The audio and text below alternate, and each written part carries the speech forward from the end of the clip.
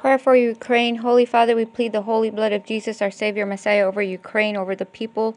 We thank you for setting hedges of holy thorns and walls of fire around them. No weapon formed against them shall prosper. I'm going to cover in Psalm 91. That's the biggest power punch I have in prayer.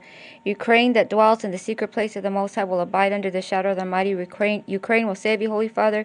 You are our refuge, our fortress, our holy God, in whom we will trust. Surely you will deliver Ukraine from the snare of the fowler, from the noisome pestilence. You will cover Ukraine with your feathers, and unto you wings will they trust. Your holy truth will be their shield and buckler. 1,000 will fall at Ukraine's side, and 10,000 at their right hand, but it will not come near them. Only with their eyes will Ukraine behold and see the reward of the wicked, because Ukraine has made the Holy Lord, who is their refuge, even the Most High, their habitation.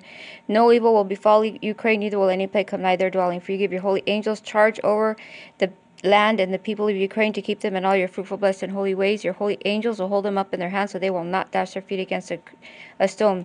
Ukraine will call upon you, and you will answer them.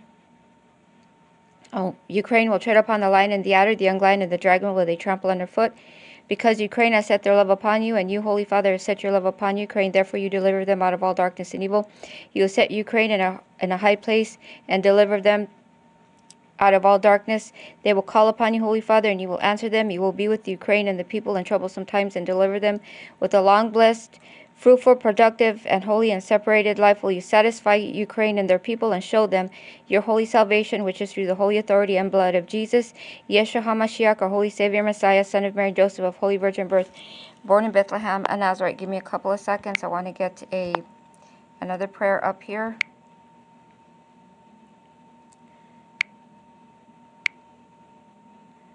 Okay, it won't let me get in. Holy Father, I'm just going to give you your main prayer. Our Holy Father, who art in heaven, holy be your name. Your kingdom come, your will be done on earth as it is in heaven. Give us this day our daily bread, and forgive us our trespasses as we forgive those who trespass against us. And lead us not into temptation, for thine is the kingdom and the power and the glory forever and ever. In Jesus' holy name, I thank you, Holy Father. This whole situation is going to be a fruitful and blessed outcome. I thank you that you will fight against those that fight against Ukraine, that you will set Ukraine up in a high, safe place. I thank you, Holy Father, that Ukraine's enemies will run in 7 directions. They will come after them in 1 direction and run from them in 7 directions. And I'm going to do the Aaronic prayer.